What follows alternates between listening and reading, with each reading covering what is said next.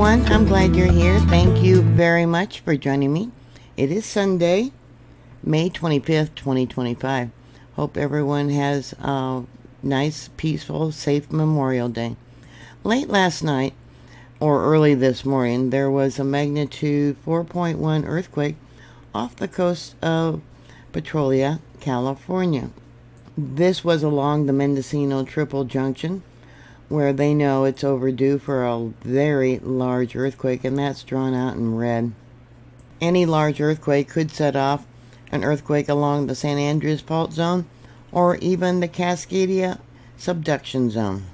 Earthquakes are so common, not very many people sent in reports to USGS that they felt it. 9 people said that they felt this earthquake, and that came from a very wide area. To the north, looks like we got one report here from Talent. Intensity level 2. Closer to the coast, Crescent City. Intensity level 1, one report. There was also a report from Eureka and Myers Flat. The farthest report looks like to the south, southeast a little bit. Oh, Nice. Okay, intensity level 2. This earthquake occurred 20.5 miles west of Petrolia. It occurred at 2:56 a.m. local time, had a depth of 5.7 kilometers or 3.5 miles. Here we have the moment tensor ball. All indications shows that it was an area of pulling apart. The white on the ball here shows where it pulled apart. Pressure was applied going northwest a little bit. And then we got tension, which is to the northeast. Yeah, besides pulling apart, looks like the fault zone there, the fault line actually dipped a little bit. Drawn out here, we got red and blue. Here we have the San Andreas Fault. And then in blue, we have the Cascadia Subduction Zone. The Mendocino Fault is part of the larger Cascadia Subduction Zone. It is capable of producing large quakes, a magnitude 7.0 or higher, as seen in an event that occurred in 2024. That was the magnitude 7.0, where they had a tsunami warning, evacuation warning, but no tsunami came of that. That earthquake occurred December 5th of last year.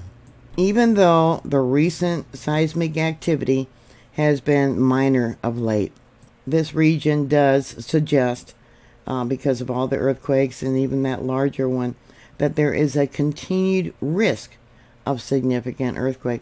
Yeah, it's just all a matter of time. I don't know how many of you remember the shipyards that they shut down because of the seismic risk. I mean, if the government, the military is taking it serious, you should too. Here from January of 2023, Navy closes 4 Puget Sound submarine dry docks following earthquake risk study. I'll give you a link to this article if you want to read more. Recently, the tornado there in St. Louis, the sirens didn't go off. Come to find out, the sirens weren't even working, so even if they had pushed the button, nothing would have worked. A lot of people depend on the government thinking that you're going to get warning about some coming disaster. But this incident there in St. Louis is just another example why you cannot depend on mommy government to come and save you or even warn you that something big is coming.